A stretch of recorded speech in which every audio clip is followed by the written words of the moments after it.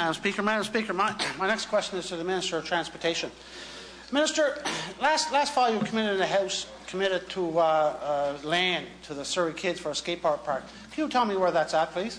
The Honourable Minister of Transportation, Infrastructure Renewal.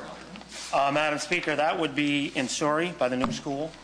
And we have talked to properties, and once they have arrangement done with education to where the playground is going, we'll look at where we're going to put the skate park. Thank you, Madam Speaker. The Honourable Member for Surrey, Elmira. Thank you, Madam Speaker. Madam Speaker, my next question to the Minister of Transportation. Can you give me a timeline on that, when that will take place? The Honourable Minister of Transportation, Infrastructure Renewal. Madam Speaker, you know, the school is being constructed in Surrey, as the Honourable Member is well aware of. There is a playground going in. I believe there's a tennis court up there as well, and I think the Honourable Member had mentioned to me the skate park would be about similar to the size of the tennis court. We currently have properties looking at the area and working with education to see the best location in the area for that small area for the skate park. Thank you, Madam Speaker. The Honourable Member for Surrey, Elmira. Thank you, Madam Speaker. Madam Speaker, my next question is to the Minister of Education. Minister, you have a soccer field going up by the tennis court. Could you explain to me where that soccer field will be? The Honourable Minister of Education. Thank you very much, Madam Speaker.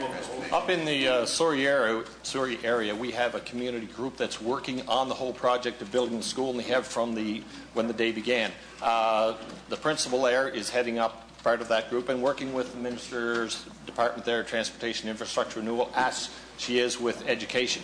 As this thing rolls out, we will firm up all of those. There will be most of the work will be finished by this fall. There may be a bit of landscaping and outdoor work needed in the spring of 15, but we can bring back a very detailed plan for the Honourable Member if he so wishes. Thank you very much. The Honourable Member for Surrey, Elmira. Thank you, Madam Speaker. Madam Speaker, my next question is to the Minister of Education also.